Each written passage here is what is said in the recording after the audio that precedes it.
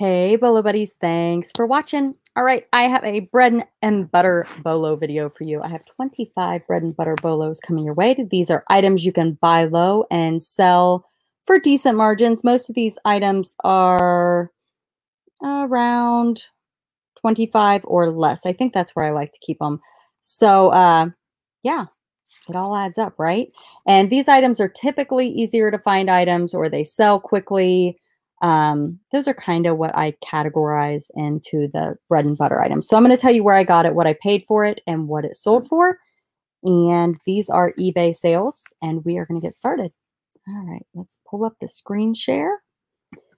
And if you're new to the channel, I would love it if you subscribe. The channel's focus is items to be on the lookout for, items you can buy low and sell high.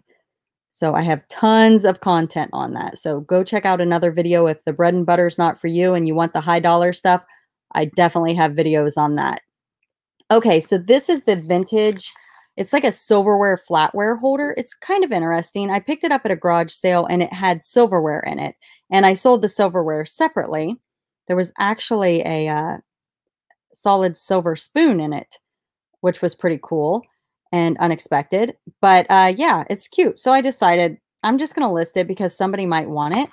And I took a best offer of $10 plus shipping on that. So it was pretty much free because I wanted the silverware. That's why I bought it.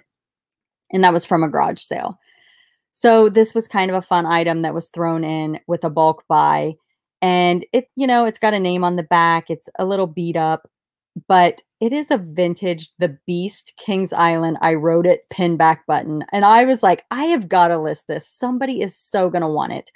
I'm guessing I probably could have got more if the name wasn't on the back. I don't know if somebody will be able to get that off or not. Maybe it's not a big deal, but you know, I took a best offer of $8 for it and the buyer paid shipping. And I'm just excited that probably somebody got something that they've been looking for, kind of, you know, just a cool item. The next item is these. This was a retail arbitrage. Have you guys ever been to Bargain Hunt?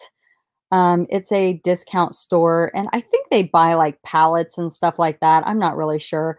I just go in there from time to time to see what they have just because I like to buy stuff for myself. And every once in a while, I'll see a really good deal and pick it up to sell. These were like 90% off or something crazy that day of the discounted price. So I think I got them for like $2 or $3 and I bought 3 of them and they're duvet covers and they're for a queen bed. And I just thought they were super cute. And I have sold 3 of them. And I took a best offer on this one for 20. Maybe I've sold 4. Oh no, I declined that one. So 20, 18, and 20, or no, they declined. So I don't know. But yeah. So $2-3 into 20. So not a huge bolo, but they sold at a decent rate. I mean, nothing like, oh, they flew off the shelf, but decent. The next item, these tag books. Again, tag books are flying out of my store. I had a whole tote of tag books. I picked them up at a garage sale, a whole tote. They've been sitting in my money pile. I want to say I paid like $10 or something for all of them. It was a crazy garage sale. It was one of the best garage sales that I've been to. I can think of like 3 that I went to last summer that were just amazing, and this was one of them. And I decided to get them out of my money pile and get them listed. And I am so glad I did because they are selling like hotcakes. Sold this for $22 plus shipping. And this pen, if you guys are not familiar with it, it links up to these books and it reads them. As you take the pen across the words, it reads the words. This pen was connected to these books already. So I just went ahead and sold it as a lot. The next item is this pig, this Langham glass pig. This was one of my Goodwill bins finds. And if you guys watch my Goodwill bins videos, you will see me find this item. And I was kind of excited about it because comps looked good. But then I noticed that the tail had a little teeny chip on it, which was unfortunate. So I sold it for $14.96 plus shipping. I still made money. It was kind of heavy, but it was still probably only $1 or $2. I think my Goodwill bins is like $1.40 something per pound. Maybe it's $1.50. I don't know, I've only gone a few times and you guys have been with me. So I probably tell in the video. And I hope to get back soon. I'm hoping that this lockdown is going to be over soon. Hopefully by the time this video posts, we will be like back in action out shopping, but it's just hard to say. Right now it is April 30th when I am recording this video, but I'm recording like 10 videos tonight because I am so behind on my what solds. So I'm hoping to get 10 done. But yeah, so I don't know when I'll post this. But anyway, this cute little box came from a garage sale. It's beautiful. It's called oh, is it Pryography? Pryography. I don't even know how to say it. But it's an old glove box and it's wood. And I don't know if this is like how they get this stamped into the wood. Whatever that word is how they do it, I guess. But it's really, really neat. I took a best offer on this for $15 plus shipping, and I paid $1 for it at a garage sale. The next item is the vintage Barbies, Skipper and Scooter, and they are not in the greatest condition. They've got some issues with their legs, like it's completely split at the knee. And I sold this for $20 plus shipping. People will buy these for parts. Maybe they just want the head. Her head looks pretty good. Her hair is a hot mess. I think they can reroot their hair also. So I'm really like into looking for Barbies right now. I think it's super fun. And it's a category I'm trying to learn about because there's a lot of money in Barbies. And I know it used to be like a crazy market for it. It's gone down, but I've still sold some stuff for a decent price. All right, the next item is this Pocahontas doll. And this is a newer doll. You know, she's not vintage or anything. And I sold her for $12 plus shipping. It was like a bulk buy of dolls. And so I probably have less than $1 in her. This is the Lego Friends instruction manual, which unfortunately sold and somebody returned it, which is just odd to me. Like, but I have free 30-day returns, so I had to pay the return shipping on it. But I'm one of those people where I'm like, no matter what, I'm going to take the return because there's people that will open up returns just so the buyer's like, I'm not going to pay, or the seller's like, I'm not going to pay to have them return it. So then they just close the case and give the person their money. I do not do that. I make them return it. I will just chalk it up as a business expense because I think the more people that allow people to abuse the return system and they just give them their money, the more people are going to, you know, do that. So I make them return it. And this sold for $8.80 plus the buyer paid shipping. So I still made money on it. The next item is this vintage Lisa Frank Halloween Party Favors. They're little coloring activity books. Lisa Frank is a lot of stickers and stuff like that. If you guys haven't seen my stickers Bolo category video, you should definitely go check that out. It is crazy what vintage stickers go for. I have a whole category video on it. But this sold for a best offer of $9.50 plus shipping. I bought a tote full of Halloween items and I was like, I know I'm not going to make a ton of money on this, but I feel like it's something that somebody might collect. So I took the time to list it and I still made, you know, probably $7, $8 on it, which is great.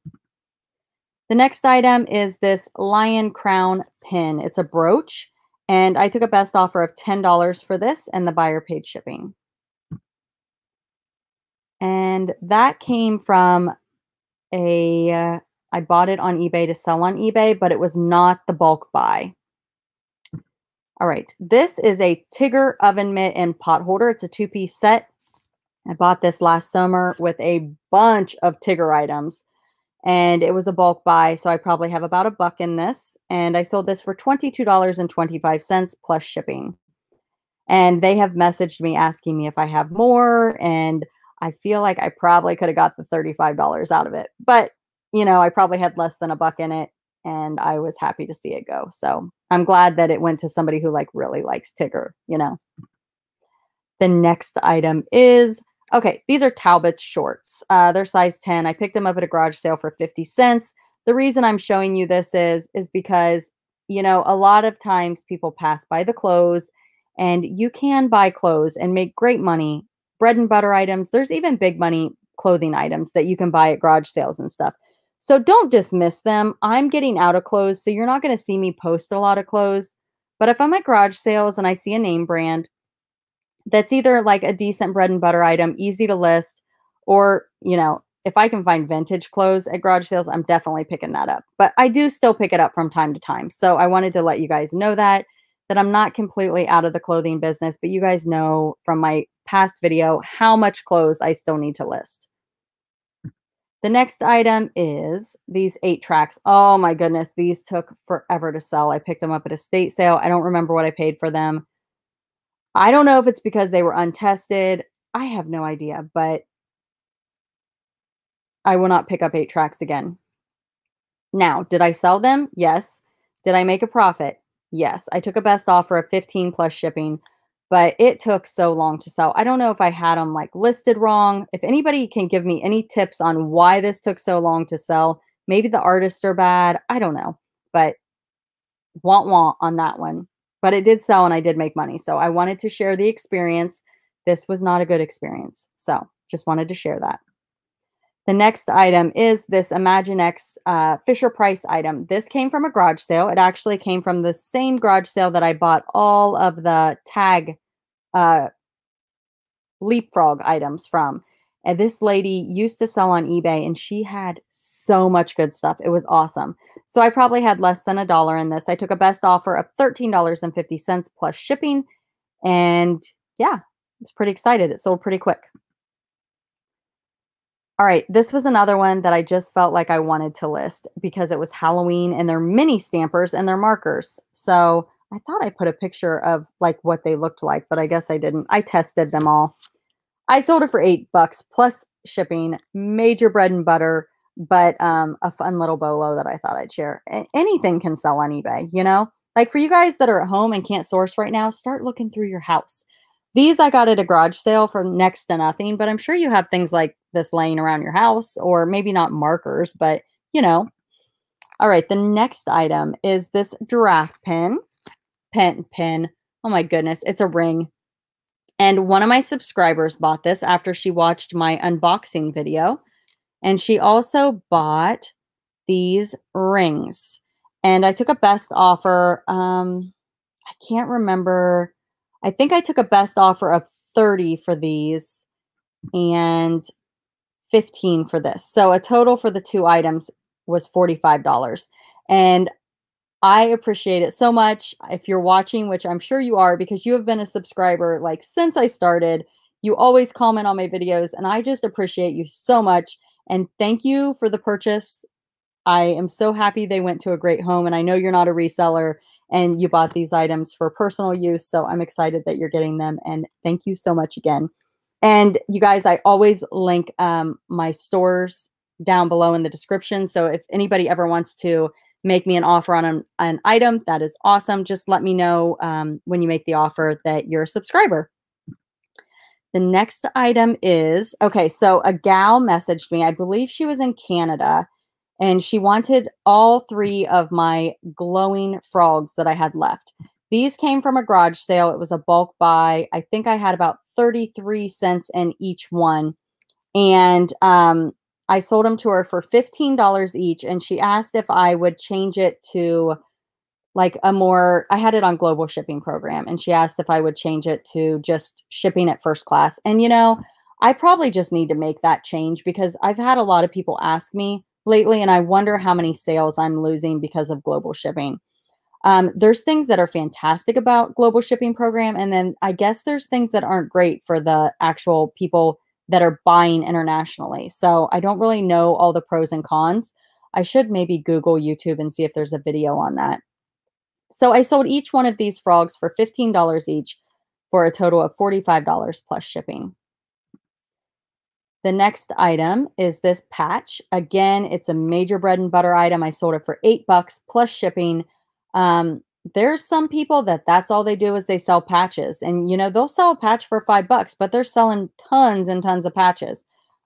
Not really my thing, but if I find a cool one like this, I will list it. And I sold it for $8 plus shipping, picked it up at a garage sale, super cheap, less than $1. And I was excited to see that find a new home.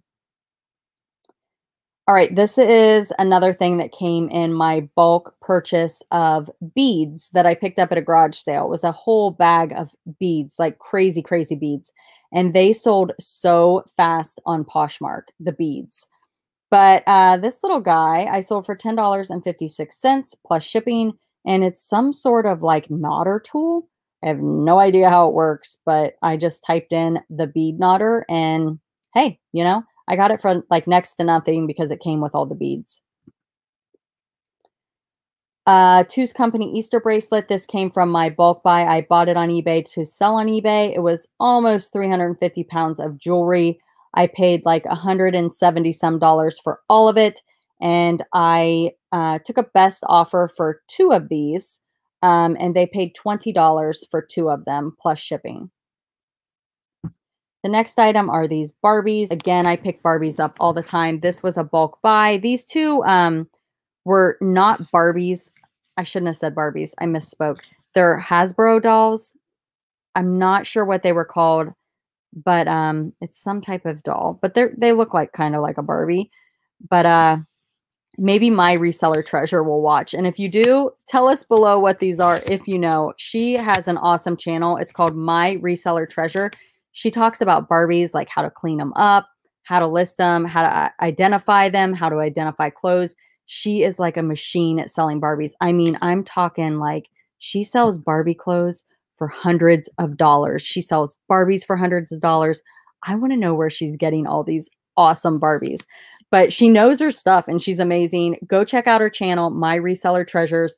Awesome channel. And thank you guys for watching. Be sure to like, comment, subscribe, and share. And if you made it this far, comment, I made it to the end of the video. Thanks for watching. Thumbs up. Have a great night, and I'll see you guys soon. Go watch another Bolo video. There should be shooting up like here and here. And then there's a subscribe like here maybe. I don't know. They're all over the place. But there should be some things popping up. So you have some options. Thanks for watching. Oops.